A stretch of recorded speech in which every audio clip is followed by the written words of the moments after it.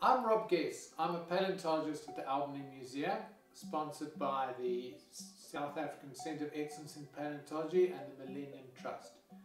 I mainly work on Devonian fossils, particularly the Grahamstown-based Waterloo Farm Lagerstätten, which is the most important fossil site of its age from sub-Saharan Africa. Recently I made some amazing new discoveries, which are remains of Africa's earliest four-legged animals by 70 million years. However, that is actually not the most exciting thing about this particular discovery. What's far more exciting about this discovery is that where we are now was within the Antarctic Circle during the late Devonian. And until now, all Devonian tetrapod remains have been found from the Devonian tropics. And it was believed that they all came from the Devonian tropics. Devonian tetrapods are actually the first kind of tetrapods that you get. And from them, all land animals, as we know, land vertebrates are descended, including mammals, birds, reptiles, amphibians. They're all descended from these tetrapods that we find remains of during the late Devonian. So these kind of tetrapods that we had then, they almost like fish with legs. So they probably didn't live most of the time on land, although some of them may have gone onto land occasionally. But they were mainly evolved for life in shallow water, and they retained a fish-like tail, and they probably moved around in shallow water in lakes and lagoons, and full terrestrialization occurred at a later point.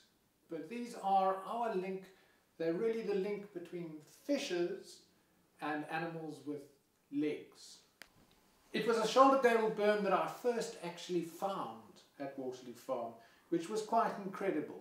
I've obviously studied this because it's one of the most important macroevolutionary changes in vertebrate history, and I was quite familiar with a lot of the skeletal changes. So I was splitting rocks from Waterloo Farm with my student Chris, and I split open this rock one day, and there was a little bit of bone showing, and I slowly prepared out that bone more and more. And as I prepared it out, this bone appeared, and I recognized this is the bone off the top of the shoulder girdle of a tetrapod.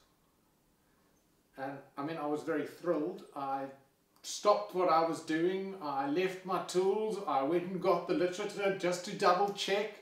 I then got hold of my former PhD supervisor, Mike Coates, who was one of the pioneers in recent tetrapod studies. I sent him a picture. He said, yes, definitely a tetrapod. And I spoke to various other people, including my later co-author, Per Alberg, who's one of the most active current workers on tetrapods. So if one has a bone like that, it is so distinctive that one can actually say that that bone comes from a creature like that, and it went exactly there on the top of the shoulder girdle. It's a bone called the clithrum. Then I was cleaning up some other bones of big lobe-fin fishes, and there was a scatter of fish scales on a certain slab of rock. And as I was cleaning up a little bone in that, I was amazed to discover that hidden amongst all those fish scales was this little bone here. It's facing in the opposite direction from that one, but this again to scale. One can see not only do we have the clithrum of this one, the lower jaw, and several of the skull bones, including this very distinctive bone just below the eye. So when I went over all the rocks with the magnifying glass, looking for more examples of that ornament, I found just sticking out from the fish scales here, a little bit of bone here, and when I cleaned it out, it actually turned out to be the jugal from the same species of tetrapod. So the jugal is the bone that goes between the upper jawbone, the tooth-bearing piece of the upper jaw, and the bottom of the eye socket, and that little notch in it there is the bottom of the eye socket. That bone is also totally diagnostic for tetrapods. So that means that we now have the remains of two different tetrapods from South Africa.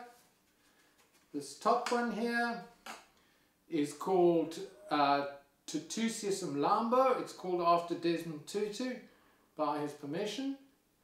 And the other one is called Umzantsia amazama. Umzantsia obviously meaning south or South Africa, because it comes from the very south of the Devonian world, and it comes from South Africa. And amazama meaning water ripples, which refers to those very distinctive ornament on the bow.